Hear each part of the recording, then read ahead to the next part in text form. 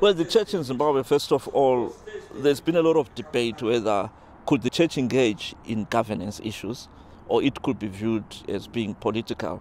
And so we did to shift our theology, to rethink on how do we live our faith in a context where people are suffering, where there are economic challenges, but in a context where we also felt that we could transform the way in which people are governed.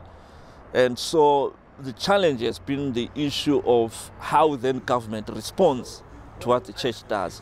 I will tell you that we have had our leaders arrested. We have had cases where some of them had to flee the country. You remember during Mugabe's era, it was very difficult for all of us. And we campaigned and brought about a new constitution because there were so many repressive laws that made it difficult for the people to live an ordinary life in a democratic state.